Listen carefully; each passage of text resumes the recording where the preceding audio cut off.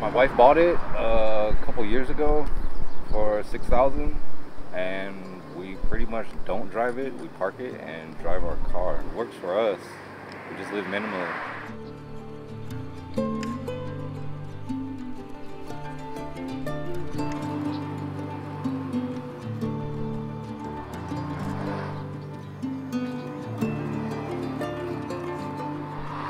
I remember paying like $450 for a single, and now it's over like $3,000, and it's crazy. It's really hard out here. We have to get our own water. We have to, like if you want to take a shower, it takes like an hour to take a shower because you got to heat up your own water. I mean, like my pump's not working right now.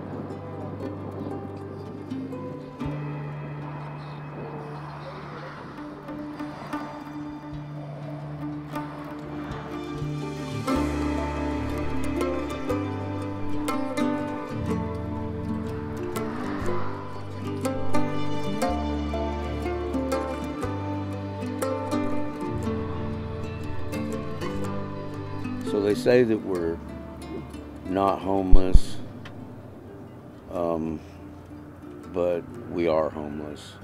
We're like in the gray area. So as far as giving out housing and stuff like that, we're last on the list.